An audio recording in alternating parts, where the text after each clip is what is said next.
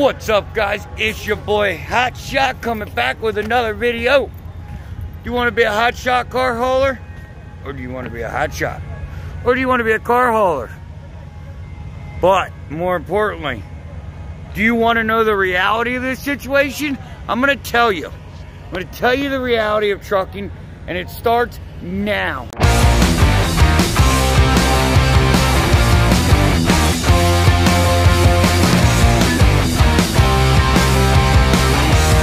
Let me give you a little bonus. This one doesn't count as the 7. I've been broke down 3 times this week. I was supposed to be home 2 days ago, and I'm still in Iowa. Trucking can suck. I love trucking. I love hotshot trucking. I'm not going to quit. But if you tell your old lady you're going to be home Wednesday, you better hope she don't expect you to be home Wednesday. Mine knows. Until I cross that Delaware state line, oh, you never know what's going to happen. So, now some women can't handle that. If they want you home, they want you home. That's the reality. The expectation is they think if you say you're done Wednesday, you're done Wednesday. And I'm going to tell you, mama ain't happy, ain't nobody happy. So, you better make sure mama knows the reality before you know the reality. But let's get into number 1 right now. Boop. What's up, my hustlers? It's your boy Hotshot, and we're back with another video. And this one, oh my lord, we gone cuckoo for Cocoa Puffs. The dog just knocked you all over. He went cuckoo for Cocoa Puffs. So, in this video, let's talk about reality. No, we don't live in reality. We're going to talk about expectations versus reality. That's what we're going to talk about. Number 1, your expectation of a truck driver or a broker or a dispatcher is telling the truth. They lie. Truckers lie. Brokers lie. Dispatchers lie. I can't tell you how many times I've heard, I don't leave my house for no less than $5 a mile. Yeah, on 10 miles, you can't live off 50 bucks a day. Oh, or I get $10 a mile and I drive 25 miles. You know, if you're making under $500 a day, I don't care what you get per mile because you ain't making enough money. Brokers lie. Dispatchers lie.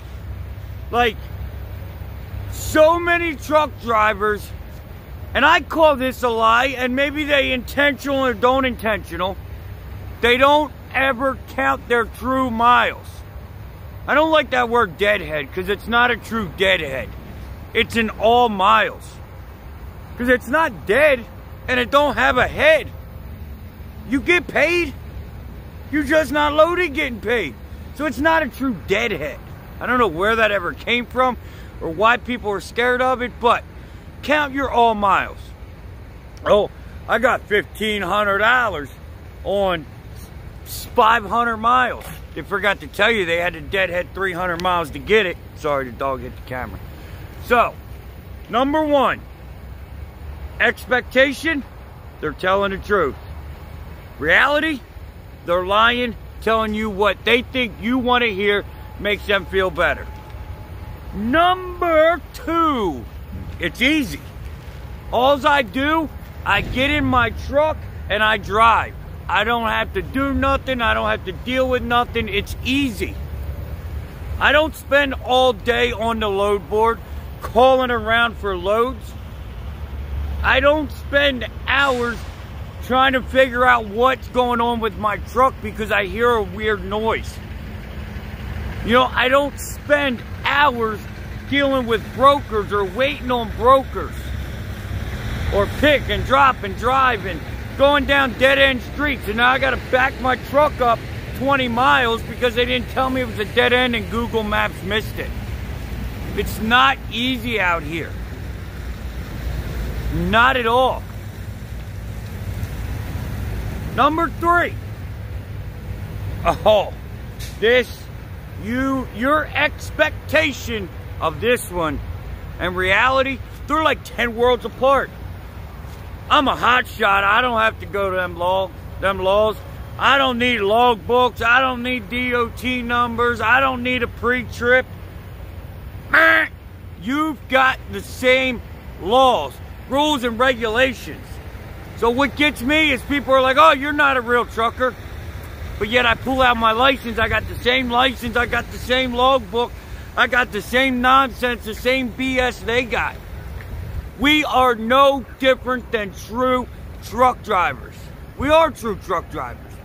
But people think because we're hotshots that the reality of the situation is less because we're smaller. Because we're a pickup truck. Once you go for hire, you're not a pickup truck, you're a commercial vehicle. It doesn't matter if it's a bicycle. When you go boop, boop, boop, boop, boop, boop, it's a commercial vehicle. You need a logbook. You need a logbook on your bicycle. Yes, you do. I'm gonna ride my donkey down the road, and I still need a logbook for my donkey. Number 4. Oh, number 4. Your expectation is there's tons of money. Oh, he told me he made $5,000 this week. Did he tell you he spent $4,500 in fuel, maintenance, and food? No. The expectation of tons of money and rich overnight, the reality's not there. This is no different than any other job or business. It's just not. You have to love it. Yeah, we make good money. I'm not saying we don't make good money. We don't get rich. You can't work a year and not work no more. People think they're going to get into truck driving and it's going to cure all. All their bills are gone. All their problems are gone. Everything, pew, just gone. I'm a trucker now making 5 G's a week. Oh, I'm a trucker now making $1,000 a week. Done threw 4 G's out the window. That's what it is. It's the reality of the situation. You have got this is no BS. You've got truckers can't afford to fix their truck. You've got truckers can't afford a pack of cigarettes, can't afford to eat, can't afford to go home because mama needs the money at home to take care of their kids, and their job is to supply for mom and the kids. Can't do it if they go home. It's a sad reality of the situation. Your wife misses you, your kids miss you, and you can't afford to go home. Yeah, that's a reality right there. Number 5. We're going to do 7, but here's number 5. Oh, your little pickup truck and your trailer, that's cheaper to maintain. No, it ain't. Ain't no cheaper. The parts are cheaper, but they break twice as much. Semi gets brakes every 100,000 miles. I get them every 50. Cheaper, twice as much. A semi can go 200,000 miles on tire. They're more expensive. I'm lucky if I get 60. I know somebody's going to say, I got 94,000 miles on my tires. Superman! I'm just joking. No, but some tires do get better than others, but it doesn't matter. The reality of the situation is you put them on more than a semi. These trucks are no cheaper to maintain than a semi. It's not. In some instances, a semi is cheaper. Oh, but I got a 100,000 mile warranty on a new truck. Cool story, bro. Lasts you 10 months. Okay, after 10 months, you're in my league now. Come on with it. And you're gonna be singing a totally different tune. That lovebird's gonna go. Here comes the crow. I ain't making no money no more. This truck breaking me, and that's gonna die me. Told you so. Your equipment don't matter. I could get me a 1982 Ford F-350 Dolly and just roll out. Hey, that was my expectation was I'm gonna get a 95 Ford F-350 single cab. I'm gonna run for a year. I'm gonna stack all this money in my pocket. After about a month, Susie said, nope, you gonna work on me every 2 days. You gonna spend all that money right here with me. Your equipment matters. Just because there's 1988 semis out here, you can't do that with your pickup, guys. It's back. All right, so look at it this way. Back in the 1980s, 80,000 pounds was 80,000 pounds. Back in the 1980s, there was no pickup trucks hauling 40,000 pounds. They weren't doing it. So the truck wasn't made for that.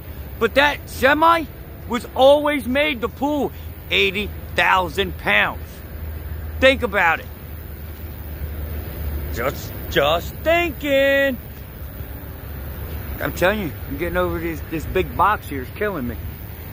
Last but not least, I got a pickup truck, so I don't have no overhead because it's cheap. Ha ha ha ha! Left your way all the way to the bank, baby, because you wrong. Your overhead is no cheaper. Your insurance is more expensive. Your fuel is the same price. Your repairs, oh, they gonna get you. They're probably about the same, unless you do it yourself.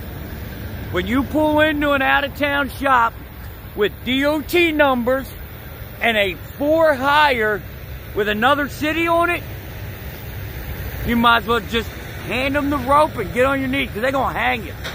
That's what they do. They take advantage of us.